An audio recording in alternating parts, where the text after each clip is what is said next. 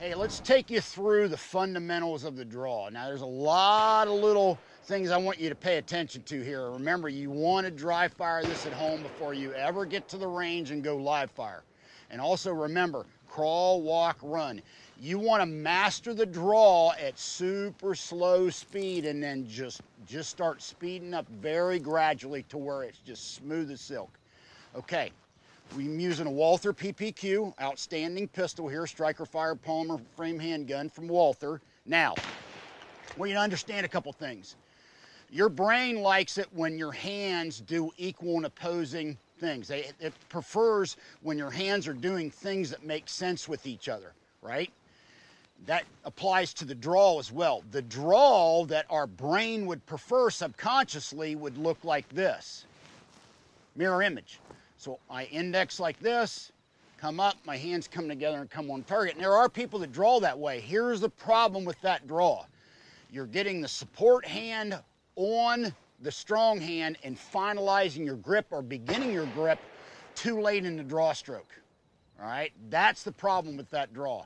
So what we have to do is, instead of doing this, we have to do this. We have to turn that motion into this, which is not equal and opposing. Your brain doesn't like that. It's a little bit of a software glitch subconsciously, so it's something you have to practice.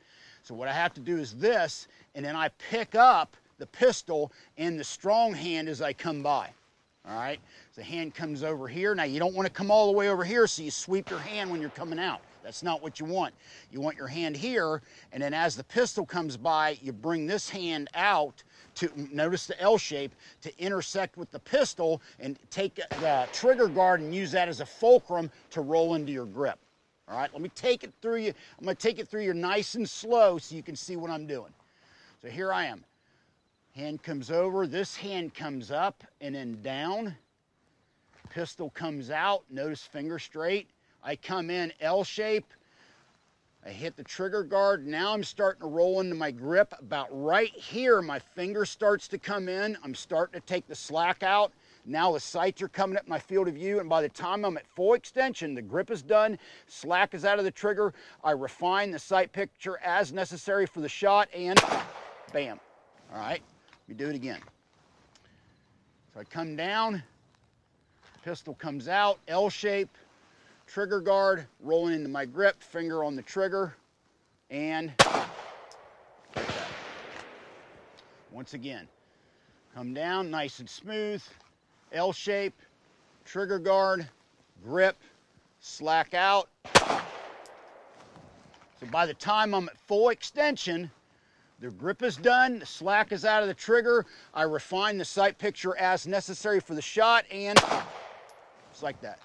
I'll speed it up just a little bit. Think about your finger in the holster, and I want to bring the gun out like I'm pointing at the target.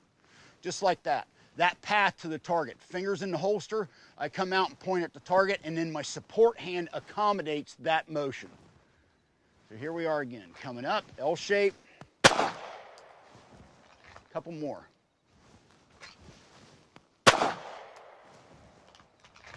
And one more for you.